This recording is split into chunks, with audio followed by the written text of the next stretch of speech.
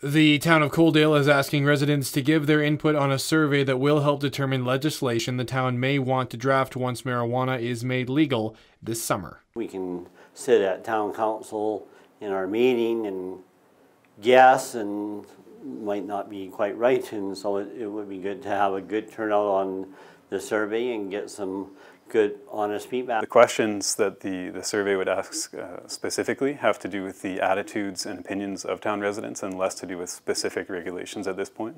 We'd like to know the attitudes and the perspectives of residents prior to jumping to conclusions regarding any specific legislation that we might draft.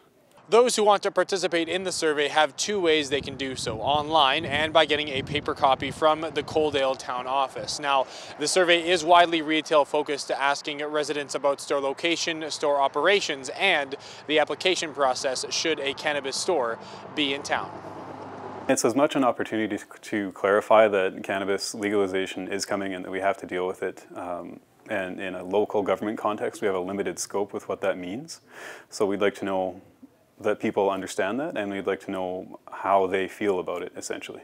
Since the survey will not include town representatives reaching out to residents, Coaldale adds that the survey will not be statistically valid, but simply a way for the town to examine certain bylaws, even if there end up being none outside of provincial law. The province has sort of set out different distances, like 100 meters away from schools and healthcare facilities, that kind of thing. Does the population of Coaldale feel that that's adequate, or do we need bigger setbacks or smaller ones? The survey, however, is only one step in the town's attempt to get residents talking. We'll be looking at stakeholder working groups next, and then community workshops, and then public open houses for whatever conclusions do come out of the first 3 stages of feedback. And that'll all be discussed with council at the end of the road, which ideally would be prior to July 1st. For Bridge City News, I'm Ben Matichuk.